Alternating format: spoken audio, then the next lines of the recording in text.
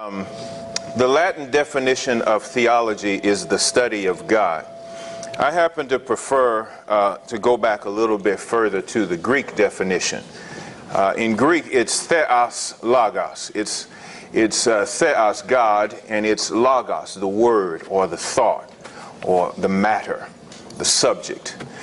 It's the idea that when you talk about God, He's the subject of what you're talking about. It is to have thoughts or words about God. And as such, that means everybody who has thoughts or words about God is doing theology, or he is a theologian. Theology is not relegated to those who are in the ivory tower. Everybody who says something about God, has thoughts about God, is doing theology. He is a theologian as such. The question then becomes, is he a good one or not? Does he have good theology? Today I want to talk to you about theology.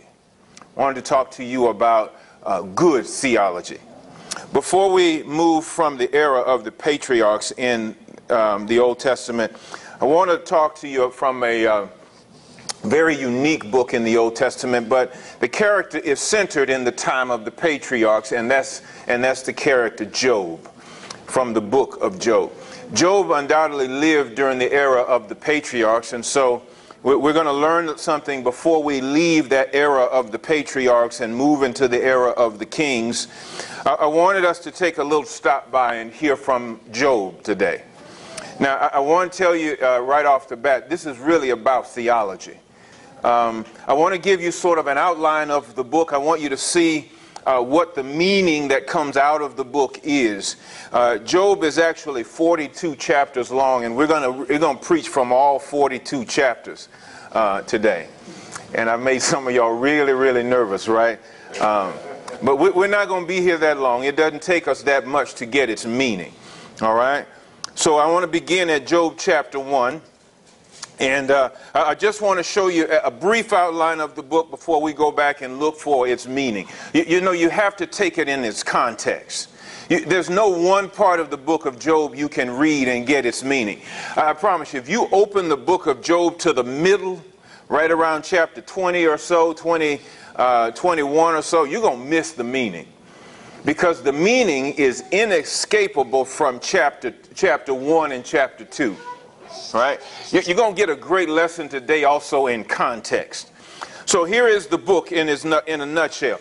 Chapter 1, beginning at verse 1 through 5, just gives us a character assessment from the writer of the book of Job. Now, you have to keep in mind, biblical characters are not always right. In other words, sometimes the writer can quote what someone else has said, and not always what the character says is true. But what the writer says of Scripture is always right. Does that make sense to you? That's important for you to know. Just because David said something doesn't make David right unless David is the writer.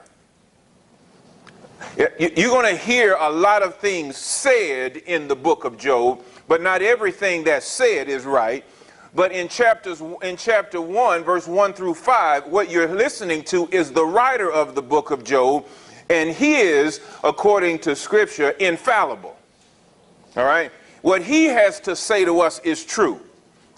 And you're going to hear what the writer says about Job, the character in the story, in verse 1 through 5.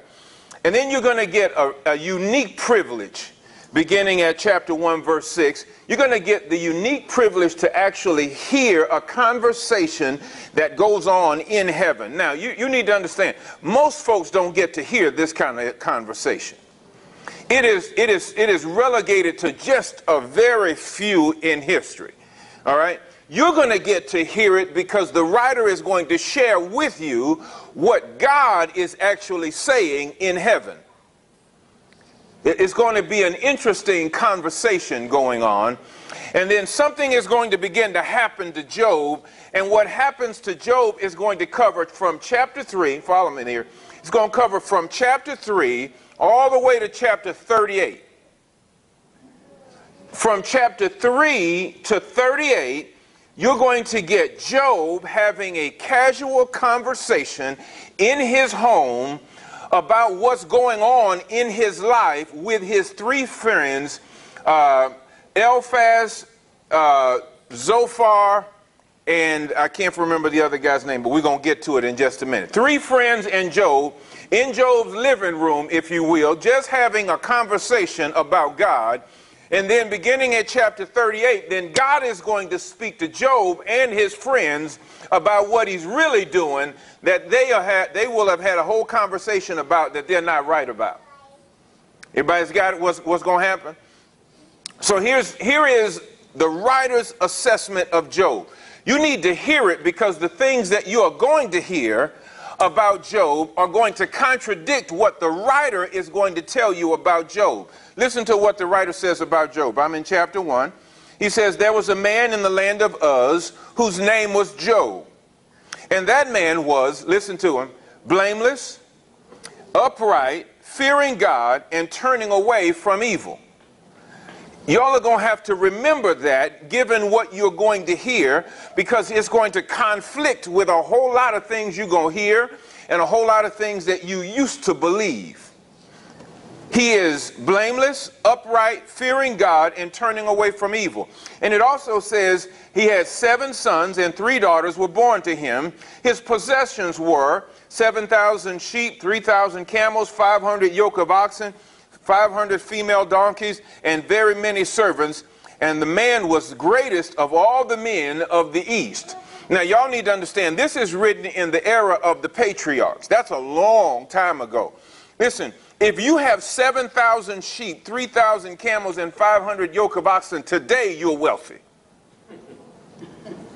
Y'all need to get this. And if you've got that much back in that era of the patriarchs, you are ungodly wealthy, if there is such a thing. You have immense wealth, and therefore he is one of the greatest men of the East. Everybody knows Job. And listen to him. He goes on with a character assessment of Job. His sons used to go and hold a feast in the house of each one of his day. And they would sin and invite their sisters, and they would eat and drink with them. Now, you know, as a father, if you hear your children are eating and drinking and having parties regularly, you're concerned. And so was Job. So it says, and when the days of the feasting had completed their cycle, Job would sin and he would consecrate his children, rising up early in the morning and offering burnt offerings according to the number of them all. For Job said, perhaps my sons have sinned and cursed God in their hearts. And thus Job did continually. He's a good father. He's praying regularly for his children that maybe or perhaps they may have sinned. So he is a good father, and he is taking care of all of his children. Now, the writer has given you a picture of Job. He is wealthy. He is a good father because he prays for his children. And according to the writer, he is blameless, upright, fearing God, and he's turning away from evil. Now, as a reader, particularly a Jewish reader, if you have heard that, then what you hear is that Job has all of that because God has blessed him, and God only blesses those who do right. All right, are y'all with me? That's also what most people think about God. That's most people's theology today. If you're doing well, then God will bless you. If you are not doing well, then God will not bless you. Now, watch what happens. Now, here is where the writer throws back the curtain on heaven and allows you to listen in. Verse number 6. This is also going to be important. Now, there was a day when the sons of God came to present themselves before the Lord. This is undoubtedly in heaven. And Satan also came among them. That's one of the few times you will have heard the name Satan up to this point in Scripture. He's only mentioned once before that in the book of Samuel, and he is alluded to in Genesis as the serpent. He's not often referred to in Scripture. By the way, you know how some folks at church see Satan in everything? He's not even that much in the Bible. Not that he's not real, but God just doesn't spend much time talking about him, even in the Bible. All right? That's a word to us in the good theology. We need to stop talking about Satan so much. But in this case, he tells us that Satan came with the sons of God, the passage says, and to present themselves before the Lord. Y'all stay with me. He's going somewhere. This is going to be a good one.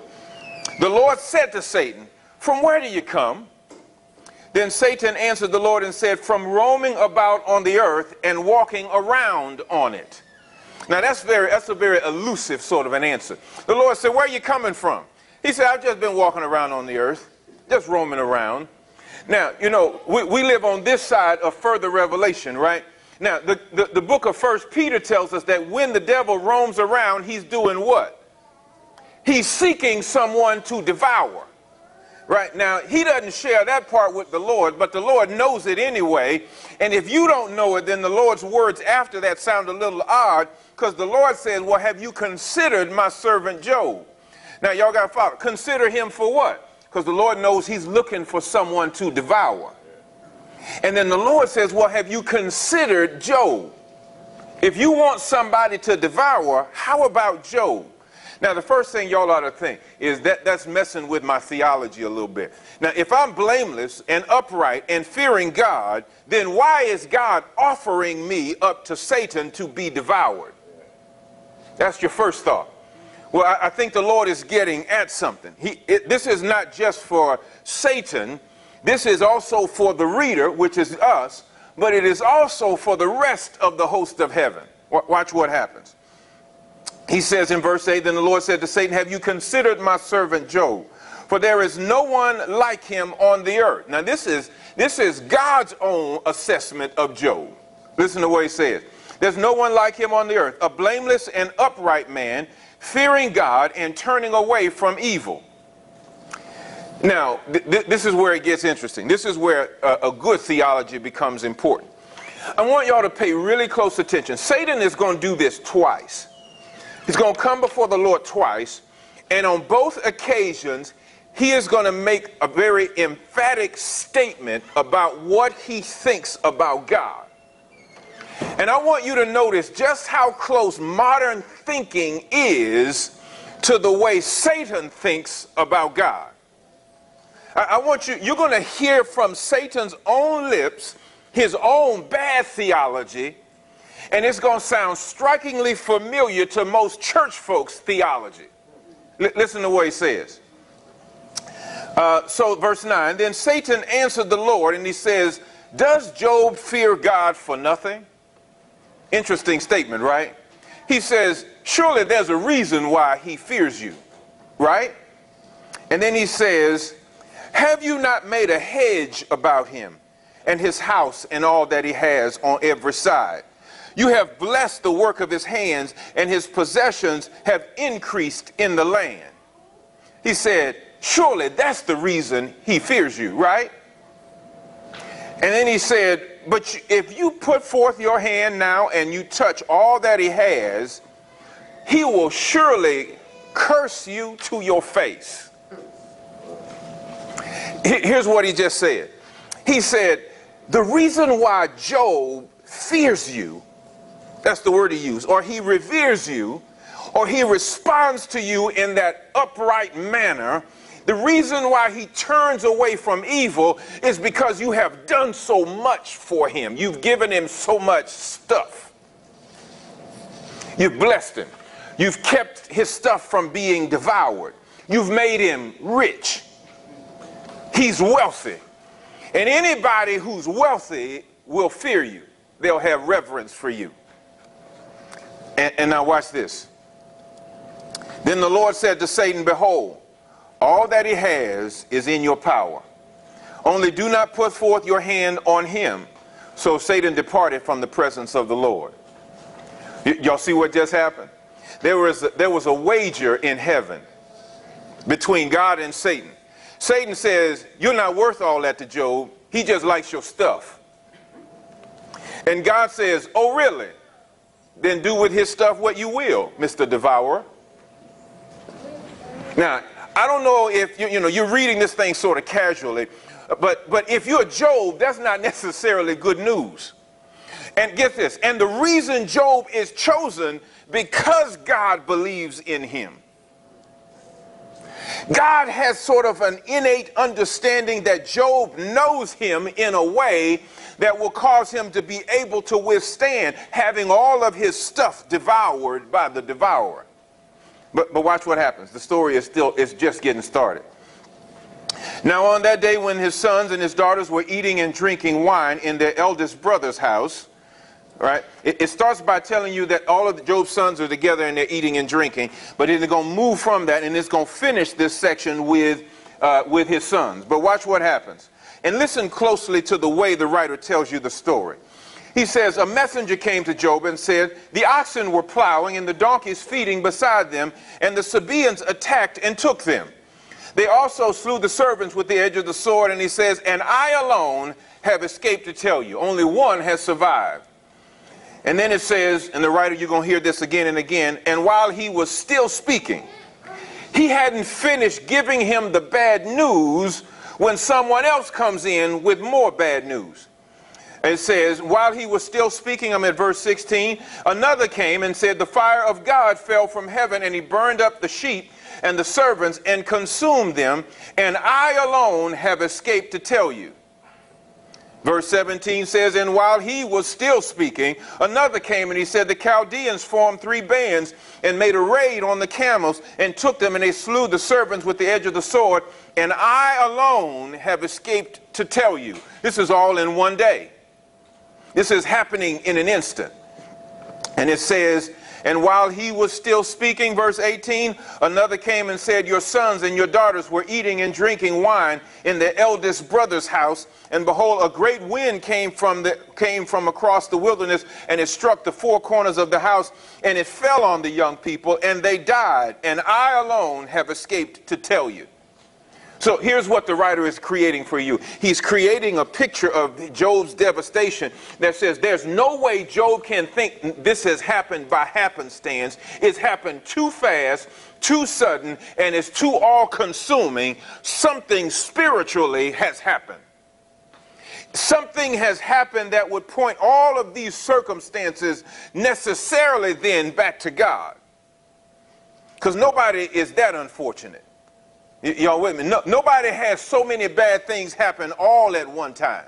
You might think it all goes bad at sudden, but not like this. So he has lost his wealth and his children all in an instant. And look at what the passage says. Then Job arose and he tore his robe and he shaved his head and he fell to the ground and he did what? He worshiped. Y'all see that? He worshiped. Job is an uncommon fellow, because I'm not sure worship would be on my mind at the time. But he worshiped. And here's what he said. Naked I came from my mother's womb, and naked I shall return there.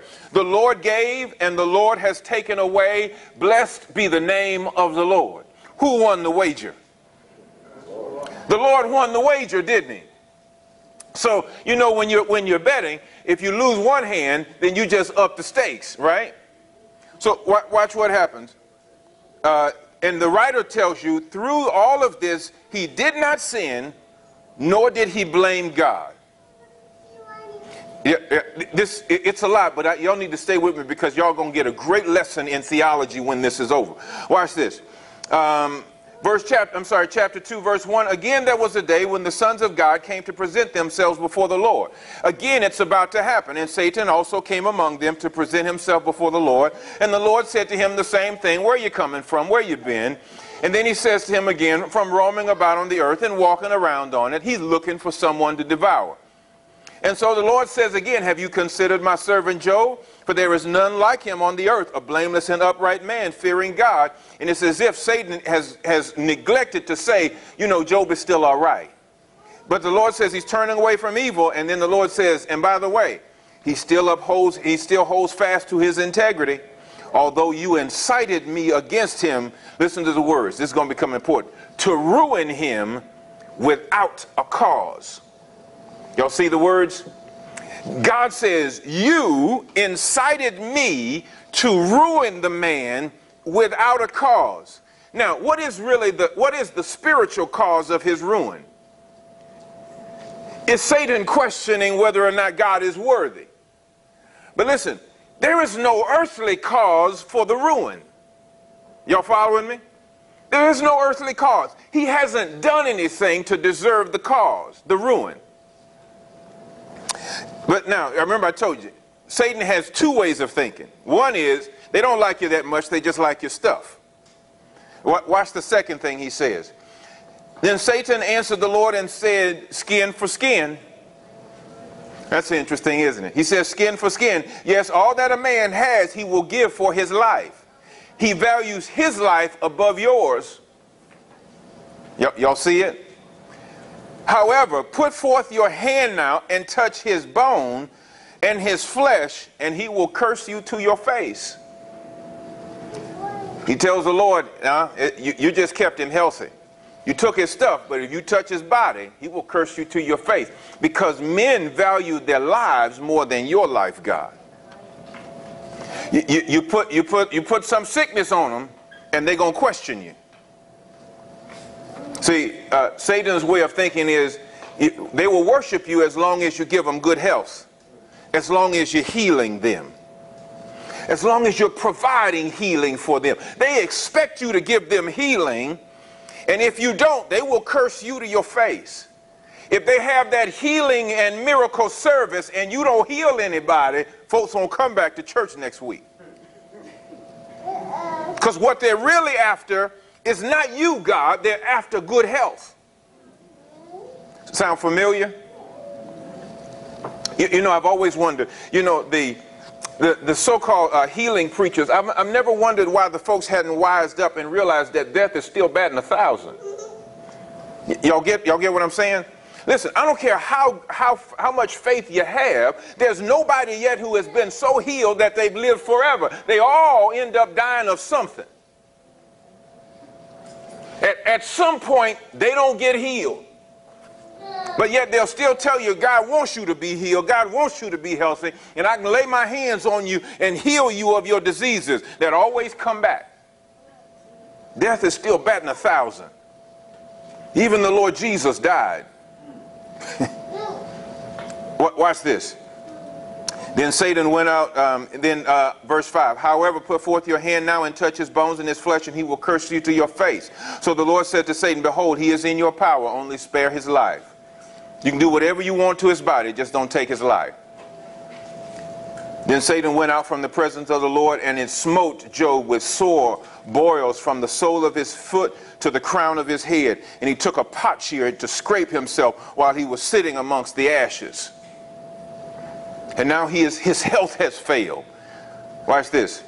And then his wife said to him, do you still hold fast your integrity? She gets in on the game. Curse God and die, she said. But he said to her, you speak as one of the foolish women speaks. Shall we indeed accept good from God and not adversity? That's good theology. That's good way of thinking about God. In all this, Job did not what? With his lips. Now, that's going to become important. Did y'all hear what the writer told you? Did Job sin in all of this? Huh? He does. He says, in all of this, Job did not sin with what he said. Did y'all see it? Because here's what's important is all you're going to get from this moment on, from chapter 3 on, is the things that Job has to say about what's happening to him. Does he sin in anything he says? Come on, y'all read it. It's right there in front of you. Does he sin with anything he says? He doesn't. The writer is always right. The writer says in all of this, he did not sin in what he says. Y'all need to hear that because it's going to sound different to you. That's why, you know, if you were to go to the end of the book, it sounds like Job is sinning with what he says. But what does the writer tell you before you get into all that he says? He does not sin. He does not sin. That part is important. Now, we're about to shift to what is the bulk of the book. Now don't lose this. What you just saw simply sets up what is the bulk of the book. The bulk of the book goes from chapter 3 to 38. Listen, The message then is not just in chapter 1 and 2, although it is vital to the message. The message is in what the people are going to say from 3 to 38. All right? Y'all ready to hear some of it? Watch what happens. Now, when Job's 3 friends heard of all this adversity that had come upon him, they came each one from his own place. There is Eliphaz the Temanite, that's the one I couldn't remember, Bildad the Shuhite, and Zophar the Naamathite. And they made an appointment together to come to sympathize with him and to comfort him. When they lifted up their eyes at a distance and did not recognize him, they raised their voices and wept. And each one of them tore his robe, and they threw dust over their heads towards the sky.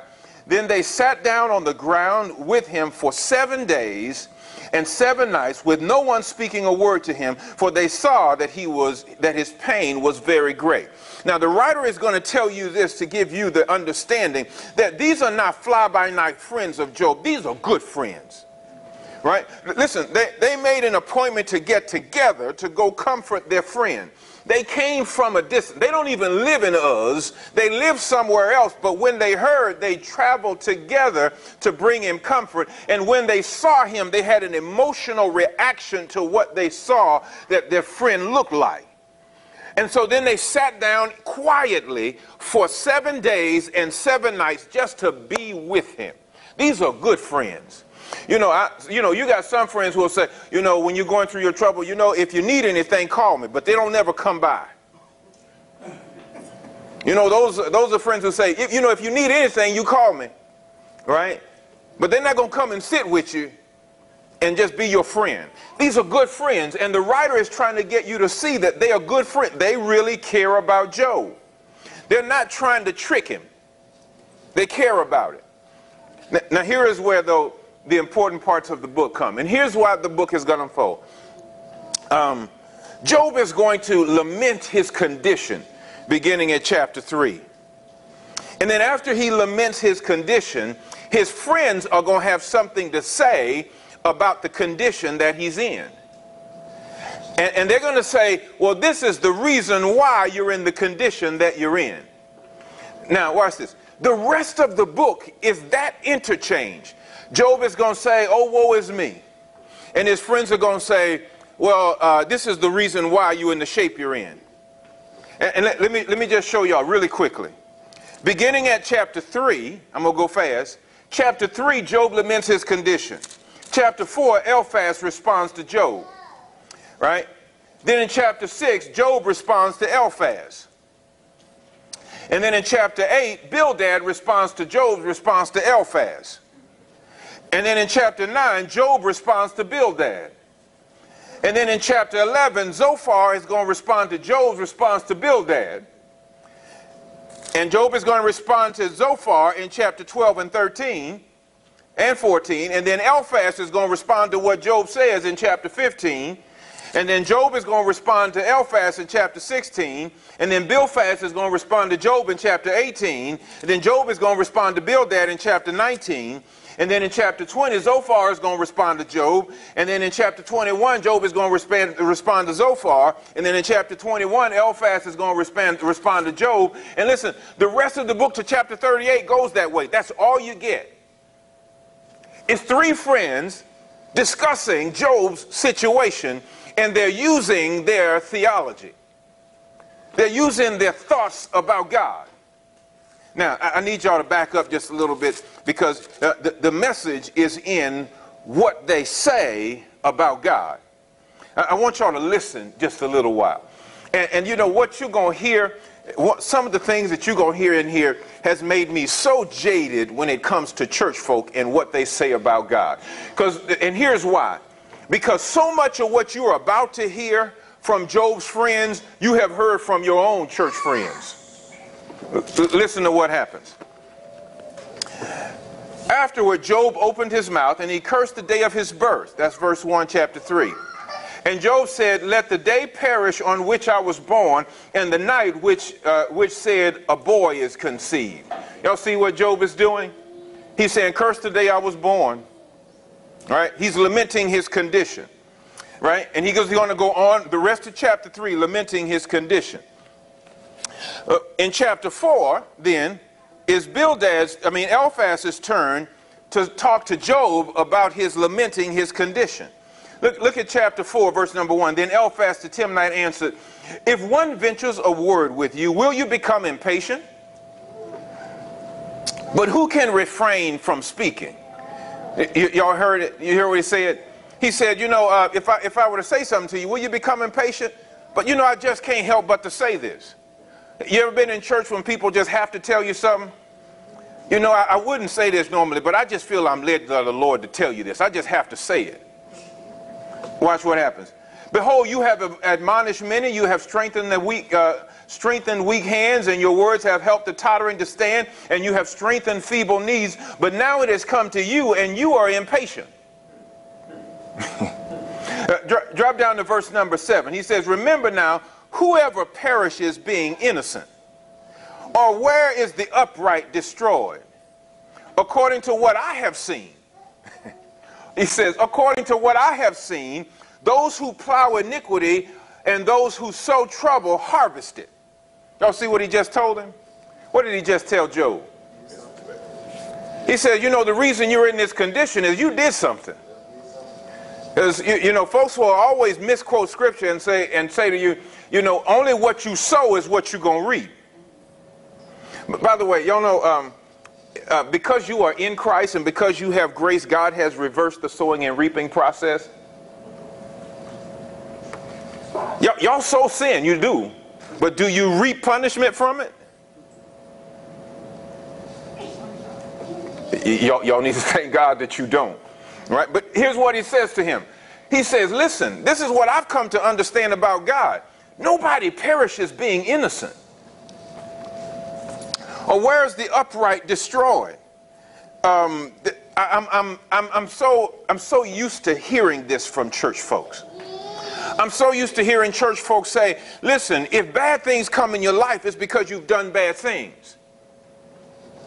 They've said, listen, if you do right, God will bless you. If you don't do well, God will not bless you. God will curse you. And that's what he has to say to his friend at the time. Look at chapter 5, verse 27. And this is the end of what Eliphaz has to say to Job. Sounds so familiar. He says, behold this, we have investigated it, and so it is. Hear it and know it for yourself. He said, listen, in all of my years of serving the Lord, that's what I've come to understand about God. Now, if you're a reader of the scripture and you already know that God has said Job has not sinned, what is Eliphaz doing?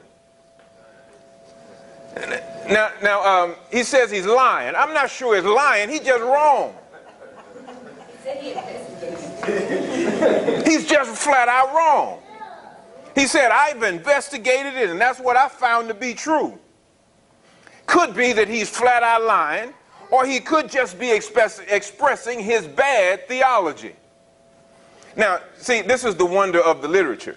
The writer has set you up as having inside knowledge that Job and his friends don't have in their circumstances. He's done it so that you can judge what they say, whether it's right or not. But here's what you have to know. In most of life, you don't have the inside knowledge about what God is doing in your life or anybody else's. But here is what the writer is saying. They're speaking very confidently about what God is doing, and they're giving these lectures about what they've learned about God, but the writer's already told you that's not what God is doing. Y'all need to hear a few more. Y'all need to hear a few more. So then Job in chapter 6 is going to respond to Bildad. Y'all don't need to read it all. Look at verse number 8, chapter 6. Oh, that my request might come to pass, and that God would grant my longing. Would that God were willing to crush me, that he would lose his hand and cut me off. But it is still my consolation, and I rejoice in unsparing pain, that I would not deny the words of the Holy One. He's asking for an audience. He says, listen, Eliphaz, I don't believe you. Listen, if I'm guilty of something, I need to hear it from the Lord. He says, I need to hear it from the Lord. Look at down in verse number 24. And so when he finishes telling him, listen, I am still innocent of anything. I have no charges against me. Then he tells Eliphaz in verse 24, teach me and I will be silent, and show me how I have erred. Look at verse 28. Now please look at me and see if I lie to your face.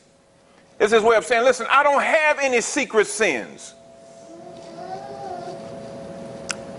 So then the next friend up is going to be Bildad in chapter 8. Bildad in chapter 8. But let me take you back a little, because this part is just funny to me. Let me take you back to what Eliphaz has to say in chapter 5. This is just too funny. So Eliphaz is trying to prove to Job that he's got some sin in his life, and he is going to resort to, I'm going to tentatively call this word revelation. And I'm going to explain revelation later, because, you know, everybody's got a revelation from God these days. He says in verse number 8, I'm at chapter 5, this is Eliphaz. He says, but as for me, I would seek God. This is what he tells Job. And I would place my cause before God, who does great and unsearchable things, wonders without numbers. He gives rain on the earth, and he sends water on the fields, so that he sets on high those who are lowly, and those who mourn are lifted to safety. He frustrates the plotting of the shrewd, so that their hands cannot obtain success. That almost sounds orthodox, doesn't it? Listen to what he says. He captures the wise by their own shrewdness, and the advice of the cunning is quickly thwarted. He is indirectly calling Job cunning, right? He's trying to say you're wise, but God is going to thwart your wisdom.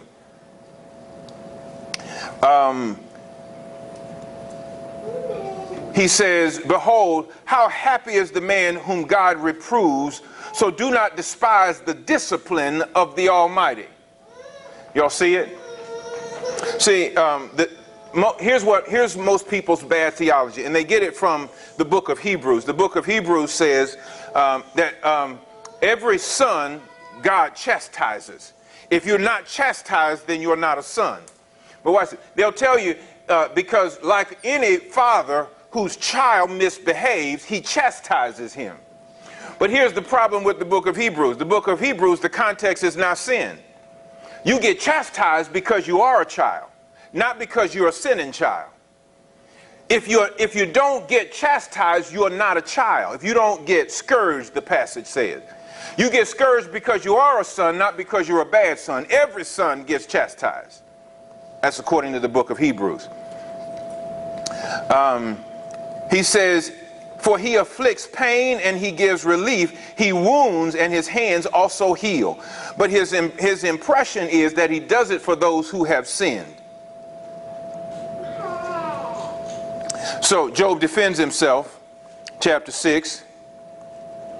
Then we get Bildad and his response. Listen to Bildad. Bildad is in chapter 8. Then Bildad the Shuhite answered, how long will you say these things, and the words of your mouth might be a mighty wind? Does God pervert justice? Or does the Almighty pervert what is right? He says, if your sons sinned against him, then he delivered them into the power of their transgression. Now that's awful, isn't it? He said the reason your sons died is because of their own transgressions. But you as a reader know, why did his sons die? Because the Lord had given them over to it. For his own glory in the heavens, he has given them over to it. Look at verse number 20 of chapter 8. Lo, God will not reject a man of integrity, nor will he support the evildoers. He will yet fill your mouth with laughter and your lips with shouting. When you do right, you'll laugh. If you don't do right, you'll grieve. I don't know about y'all, but this, you know, what we've been talking about here is a way of understanding the redemption we have in Christ Jesus. And here is what the writer is giving us a picture of. Listen, the law has never kept men from the grace of God. The natural thinking is that the law said, I will set before you blessings and cursings. If you do right, you'll be blessed. If you don't do right, you'll be cursed. And we're thinking that that is how God deals with everybody. But what we miss is that God is above having to be locked into our ways of thinking about him.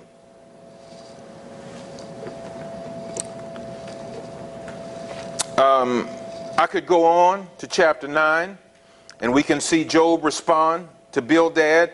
He says in verse 21, I am guiltless. I do not take notice of myself. I despise my life. It is all one. Therefore I say he destroys the guiltless and the wicked. He says, listen, I am guiltless and he's destroying me. If he destroys the wicked also, then he destroys the guiltless and the wicked. And then Zophar has to pipe in chapter 11, and he's got to give his part in what God is doing in his life. Look at chapter 11, verse number 13.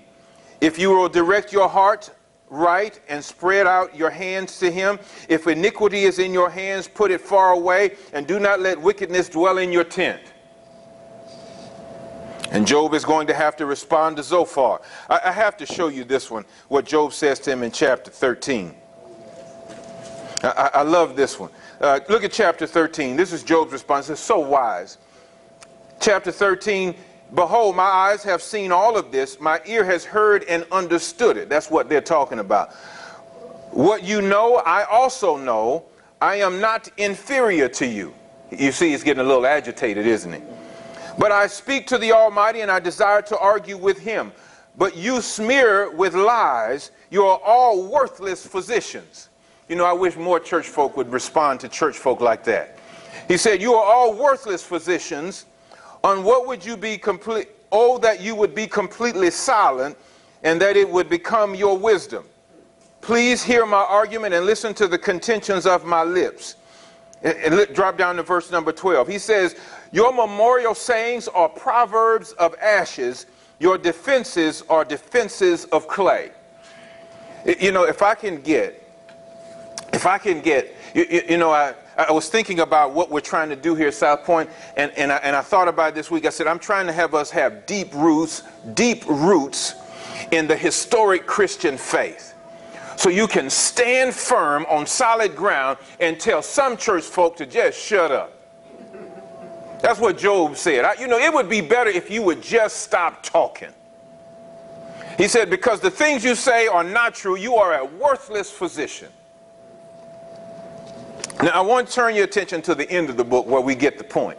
But y'all have to keep in mind, this goes on and on and on and on. They're trying to prove to Job, listen, what you sow, you reap. God is doing this to you because you got sin. But you've already found out that this is not because Job has sinned. And then you go all the way to chapter 38. In chapter 38, God is going to respond to Job first, and then he is going to respond to Job's friends. I turned to 38 because I just love what the Lord has to say. And now keep in mind, what you're going to hear is going to sound like a reproof of Job for sin. But has Job sinned with what he said? We've got to understand what God is saying then differently. Watch what he says, chapter 38. Then the Lord answered Job out of the whirlwind, and he said, who is this that darkens counsel by words without knowledge?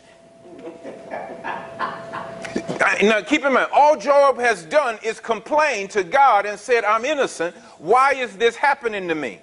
All he wants is an audience with God to say, what's going on here, God? And then he says, gird up your loins like a man, and I will ask you, and you instruct me. I love that, because the Lord said, you've been asking me a whole lot of questions. Now, put your big boy pants on and let me ask you a few questions. And then he says, where were you when I laid the foundations of the earth? Tell me if you have understanding. Who set its measures, since you know, or who stretches the line upon it? On what were its bases sunk? Who laid its cornerstone? When the morning stars sang together and all the sons of God shouted for joy. He says, listen, you know, if you were my partner in creation, maybe I have a responsibility to answer you. He said, but if I remember correctly, when I was doing all of this, you weren't there. Listen to what he says in verse number 12.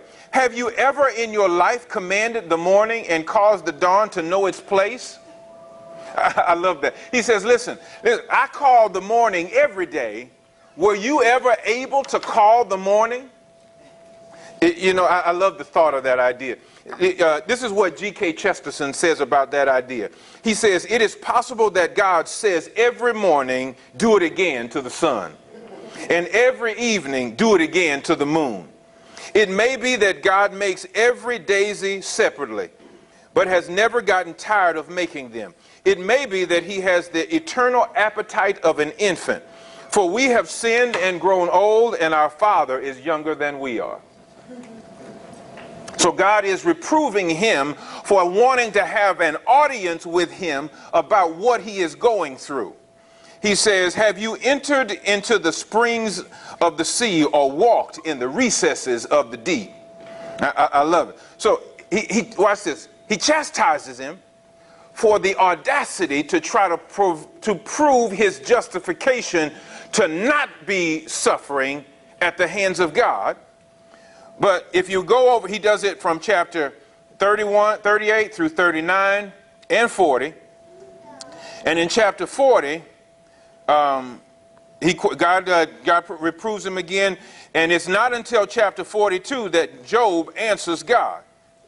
Right? Verse 1 of chapter 42. Then Job answered the Lord and said, I know that you can do all things, and that no purpose of yours can be thwarted. Who is that highest counsel without knowledge? Therefore I have declared that which I did not understand, things too wonderful for me, which I did not know.